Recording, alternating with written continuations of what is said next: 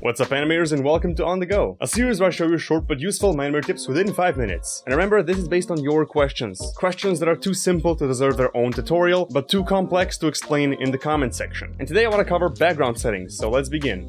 For this video, I just imported a scenery, the one you've also seen before because I like it very much. I'm gonna turn on HD render mode, and I'm gonna hop into my background settings to show you what things do. First up, we have the show sky or show custom image. You can select this, browse for texture, it's gonna take a while, and you have your texture onto the sky, but it doesn't move with the sky, so that's the bad part. You can take off stretch to fit, so now it's showing just a portion of the sky. You can select the type image to sky sphere, so now it's actually in the sky, and you can also rotate it. That's new, didn't know this. And you can also change it to a skybox, so now it's mapped onto the skybox. You can take on map texture, so now it's gonna be mapped from different parts of the image, just like mapping textures on a cube. You have 6 different faces on the image, and you can also change the rotation of the skybox itself. But moving on, we have the sun texture. You can change the texture of your sun. You can change the moon texture. Obviously, here you have the time. You've probably seen this before. And the time also affects the color of the lighting. You have the rotation here, so you can change the rotation from where the sun is going to be shining. Next thing, we have sunlight range. Sunlight range changes how far the sun will shine. So I don't have any shadows back here because the sunlight isn't reaching far enough. And the more you increase this, the more accurate the shadows are going to be. But at the same time, the more you increase this, the more jagged and glitchy the shadows will become, because the resolution of the shadows then changes. I go to 10,000, I'm already getting artifacts here. I want to go as low as possible without losing the edges of the shadows. You can also make this follow the camera, so now the distance of the sun is going to start with the camera. As you can see, I'm drawing shadows when I move the camera. Next, you have sunlight strength. This defines the strength of how much the sun will affect the environment. Here's an option that desaturates night, so you have nighttime. I've got night colors here. If I raise the night colors up and I desaturate the night, you see the saturation gets taken away. Then you've got show clouds or not. You can make them flat. You can make them the story mode clouds for Minecraft. You can change the cloud texture, cloud speed, how fast they travel by default, clouds Y, clouds block size, so how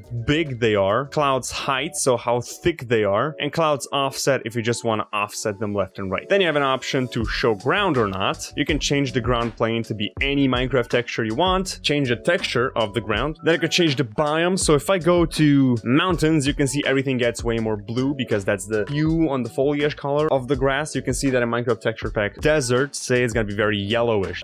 Variant, this is just the variant of the biome, doesn't matter. And here you can change the different things like the sky color, so if you want to make your sky red, you can mess with the clouds. You can mess with the sunlight. If you want to go for a sunset sort of thing, you can just change it to orange. That's a good thing. You can change your ambient colors, and this is basically the shadows. My shadows get super dark. Be careful when you use this because it's easy to mess it up. It has to be night for you to change the colors, but you can change the night colors. I usually don't use the night at all. Show fog or not. You can make the fog appear on the sky or not on the sky. You can give it a custom color, so the fog can be any color you want. I've covered that before. And you can change the object color. So the objects that are affected by the fog are now orange because I've said so. So you can change the fog and the objects in the fog individually. And then you can change the fog distance. That's how far the fog is going to be. The fog size is the transition of the fog from fully foggy to non-foggy at all. And the fog height, how high up in the sky the fog is going to go. Then at the end, we have enable wind. This is just going to add some wind to all the things that are naturally affected by the wind. So fire, leaves, grass, all that sort of stuff. You can change the strength and the speed, how fast it's going and how much it's going to actually affect it. You can get some pretty nice windy effects. Oh, and also creates waves. I forgot to say that. You can also make the leaves opaque, but it requires you to reload the project as entirely, and I'm too lazy to do that. So that's homework for you. And that's it for me today. Hope you enjoyed. I hope I didn't cross my 5-minute mark, but if you had fun, you know what to do. The buttons are all down there somewhere. And with that on the side, I'll see you guys next time. Stay sharp.